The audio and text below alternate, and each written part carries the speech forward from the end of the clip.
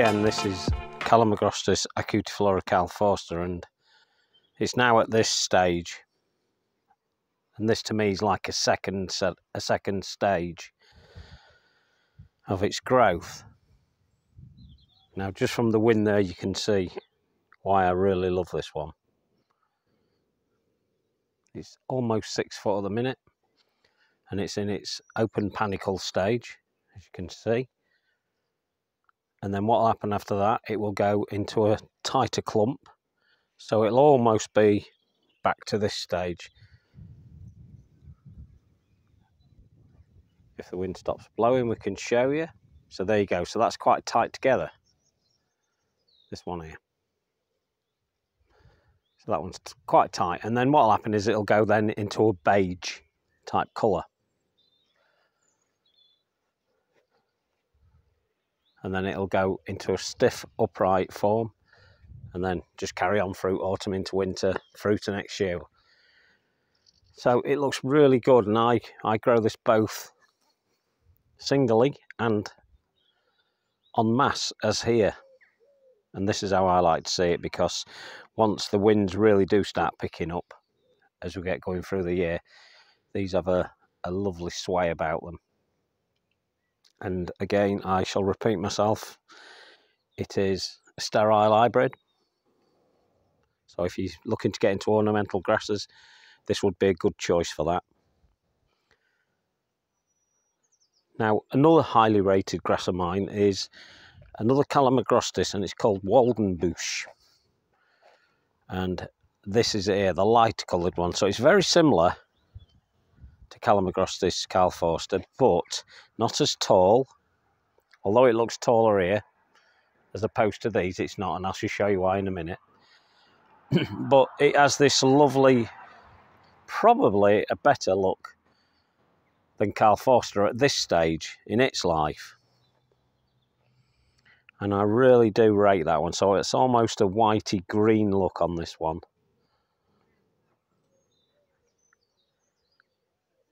So Calamagrostis Waldenbush will seed around, and you will find seedlings. And I have found seedlings of this one. But I really do rate this one. And it's probably not as free-flowing as Calamagrostis calforsta, which you can see behind it as well. There's a single clump behind it swaying as well. So it gives you a good idea of how both of them act together. Now, it's a good idea to try and get a few calforstas and a few Waldenbush and put them together, because it really does look good as a combination. And I love them. And if you've got any type of border, if you're into your flowers or your shrubs or whatever, these sort of grasses really do help with that. They help to give that bit of movement, bit of sway and a bit of sound. It's really nice. Now, when I said that calforsta doesn't get as, Waldenbush doesn't get as tall as calforsta, the reason that this one is quite tall is because it's about a foot taller, a foot higher in the garden than the ones on the right that you can see.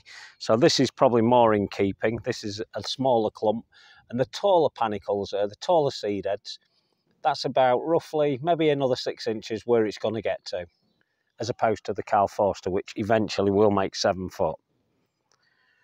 But remember, Waldenbush will seed around, but not excessively. And that is a real beauty, that one. And this year it's probably been the best that I've ever seen it. So they're really impressive. Now, I've used this euphorbia here, and this is just a selected Wolfenii seedling. I've now cut back all of its flowers, and I can see I've missed out a little dead one there. That'll have to be removed. I've obviously caught that as I've been clipping, but it really does pay you to do this at this point, because otherwise you're going to get overseeding. So the calforsta behind it, this helps to really set the calforsta off, and the clump of calforsta. So we'll move down to this one, and this is a Deschampsia, and this one's called Gold Tau.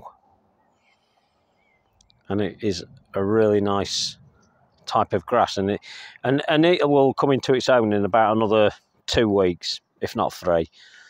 And it will get taller. Those panicles will get taller, and this particular one, Gold Tau, it means golden dew. I mean, it looks really good all the way through winter, really. It probably dies away a little bit more than some of the grasses and crashes and collapses, but still good right through winter. That all depends on where you are in the country, don't forget as well. So that one's Deschampsia cespitosa, Gold Tau, and cespitosa, Deschampsia cespitosa is native to the UK.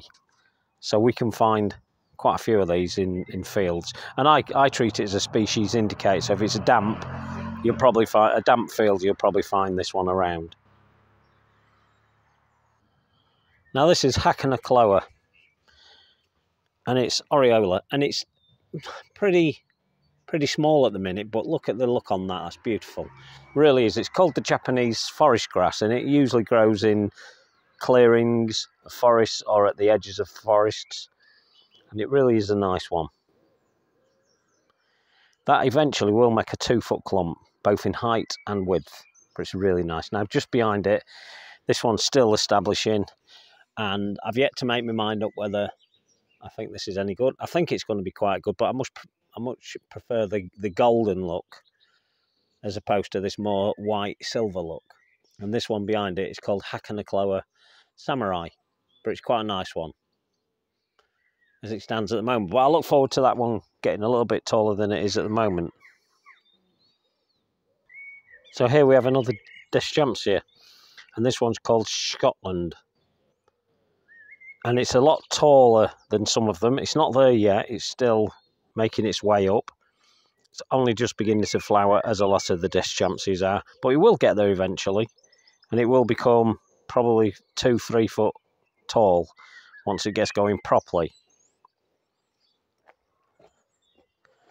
And it's quite nice looking at this phase as well.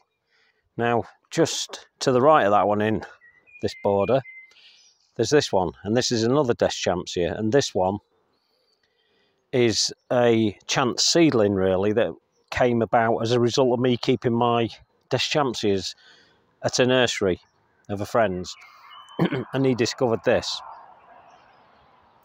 Now, this one is, one of its parents will be Deschampsia Goldschleier, and Deschampsia Goldschleier only makes up to 3 foot, really. On a good year, it'll make 3 foot. This is now at approximately 5 foot, I would say, just under 5 foot. I've not measured it yet, but I suspect that's where it's at the moment. So it's a real promising chance seedling, this, and it's on trial at the moment. Its clump is really healthy as well, so it's a really nice, almost pale green, and goldy looking pale green at that as well. And it's really, really nice. So I really like that one. I'm really rating it at the moment, and hopefully that one will prove to be a bit of a winner. So that's just a Deschampsia cespitosa Goldschleier chance seedling. At the moment, I do know the 2 parents, Goldschleier being one, and then I shall keep the other one a secret at the moment. This one's Stipa calamagrostis, and it's a clump former again. Most of the ones I've shown you are clump formers, and it's doing really well. And unusually this year, it's got this almost crimped look, which is a bit bizarre because it doesn't normally have that crimped look, but on a couple of them I've noticed it's got that crimped look, which is quite a nice look actually. But it will open up and become that clump, and it can make a 2 foot, 3 foot clump. And there comes a point in that one's life when you really must split it, lift it and split it to rejuvenate it. Now this one got split up last year and it got put back in here, and the only reason that I split it last year was because something had been laying in it and it totally collapsed it. And I'm not sure what, because all sorts of things lay in it, but I think he's the culprit, but we won't hold it against him. So this is a Miscanthus, and a really nice one. It's a condensatus, and it's called Cabaret, and it's just starting to get into growth now, and it's going to make it up to about 5 or 6 feet, no more than that. So that one's going to be a really nice one. If you're looking for some sort of little clump forming one, then that's definitely one to consider. Now this grass here, this is a Miscanthus sinensis, and it's called Poseidon. Quite an old variety and quite a tall variety it will become. At the moment it's up to 3.5, 4 foot. And I must say this year they're doing really well. So that's going to produce the usual type of seed heads. And I believe that one to be a, let's just double check it. I can't remember if it's a gold one. No, it doesn't tell me, but I believe it to be a goldish looking seed head on that one. And it's going to be a beauty. As I said, it's quite an old variety, not so easy to get hold of. The one behind it, that's Calamagrostis Carl Forster again, and that's a single specimen. And I grow this one here just to show you what it's going to look like as a single specimen. And they really look good as single specimens, and they make good pot specimens as well. If you can find a good sized pots to put them in, they do really well in that. So this one's China Chlorubra, and it's seeding like crazy this year. I've never seen it seed this much. Now that concerns me to a degree, because often if things excessively seed, they're usually in the last years, and hopefully this one's got a few years to go yet. It takes 5 years to get to maturity, and this is at year 5, so I hope it's not about to curl up its toes. I don't think it will. I think it'll be fine. Now here's another Miscanthus. Now I see this as being advertised as Sacchariflorus, but I don't believe it to be. It's probably a cross Sacchariflorus. So more likely to be a Giganteus type. And this one is called Jubilaris. And as I've said in previous videos, this one has this longitudinal stripe of all varying widths and amounts of striping within them. And at the moment that's 6 foot. It will make it up to about 7, I would say, and then that'll be the lot on that one. So that's a really, really nice one. Now this grass should only be grown in a pot, as it is here. This one's called Lamus arenarius, and it binds sand dunes at the seaside. And it's often known as the meringue grass. And it has this lovely, lovely blue look about it. But I would not put that into your garden, because that one will spread around. So I'll walk up to this one as we're so close. Now this one's called Cortaderia richardii, and it's kind of a pampas grass. It's a pampas grass of relative, but not exactly a pampas grass. So its common name is Toto, the New Zealand Toto grass, and it's described as the most graceful grass that you will find, and it is absolutely stunning. I like it because it's called Richardii or Richard EI, and I like it because of these elegant seed heads, and they really are nice. It's not even got to the height it's going to get. This one's definitely going to get to 9 foot. Some of the seed heads will definitely push up to 9 foot. They can get a higher, depending where you put it. It does well on slopes. It does well in dry areas. Not too dry an area, but it does do well in dry areas. And that is a bit of a stunner. But you need to allow space for it, because it can become quite a sizable clump over time. And if it does, and it's too big for you, simply lift it late spring, early summer, split it in half or whatever, and put a little bit back in, and pop the others up and give them away, or move them around your garden, because it really does look good en masse. If you can pot it all around, place it all the right way around the garden, it looks great. It's almost a link, what we call a linking plant for the garden.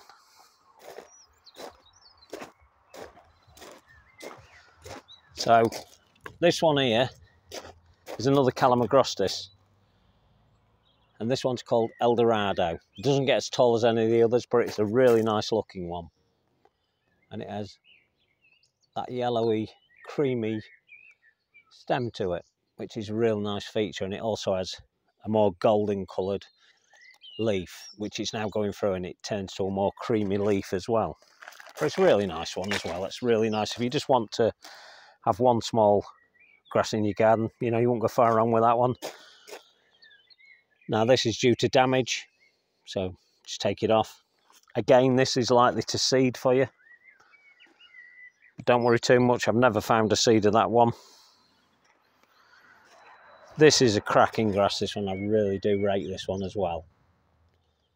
This one is Elymus magellanicus, and a true beauty, probably the bluest of all the blue grasses.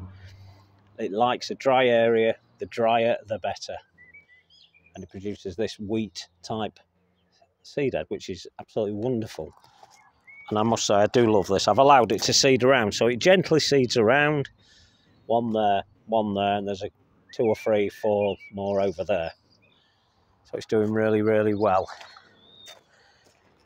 There's another miscanthus here, and this one's called Miscanthus sinensis samurai, and it produces this lovely winey coloured leaf. It's a bit of a beauty, and I've coupled it up with this Isletellophyum, which is Carfunkelstein, just because of those combinations of those 2 leaves together, which work really, really well. Behind it is Electrotrichum sempervirens, and it's a beauty. It takes a few years to be able to get into its stride, and it becomes a lot bigger grass, so it'll become a 3 foot, if not a 4 foot clump, and it's very, very spiky. But another bluegrass that's definitely worth having. Then we've got a couple of miscanthus, we've got Beth Chatto, and then we've got a little one down here called Chagensis. We'll not bother going into those until they really do start flowering. And as a lot of the Millennias, Panicums, and some of the Calamagrostis aren't yet flowering, we'll end with this one. And this is by far one of the tallest grasses you'll ever buy, if you can get hold of this one. And this one is Miscanthus Lutaria riparius. I believe loosely translates as living by the waterside. So you don't want this one to live by any waterside, because if it does, it will run everywhere. Now this was mistaken for a bamboo on one of my garden visits from a local garden club the other day. I don't know how they mistook that one for a bamboo, because it looks nothing like a bamboo. But anyway, they did. And again, it has this lovely midrib in its leaf, this white midrib. It's absolutely beautiful. Now I've had this one in here for the last 2 years now. I have contained it with a bamboo barrier. A year and a half ago, I put a bamboo barrier inside the ring that goes down 900 millimeters down, centimeters, right? Yeah, about a metre, 3 feet. It goes down, and that was some hard digging. But it needs it, because it is really, really aggressive, and it will spread everywhere. But here, it's looking wonderful now. It's now up to 10, if not 11 feet now. It's shot up in the last 2 days by almost a foot, those bigger leaves. And I said I was hoping to see this at 12 foot this year. I actually think now, looking at it today, that I think it's going to exceed that. And it really is a beauty. If you're looking for a monster, that's the one. And it really does look good up at Grassy Bottom here. It really does. So we'll end with that, but we'll just say that this is a bamboo, and all bamboos are true grasses. We'll do that on another video. Okay, so that's a few grasses to consider. Hope you've enjoyed that little soiree out. If you've got any questions on grasses at all, fire away the questions at me, and I'll try and answer them the best I can. Talk to you on the next one. Ta-da!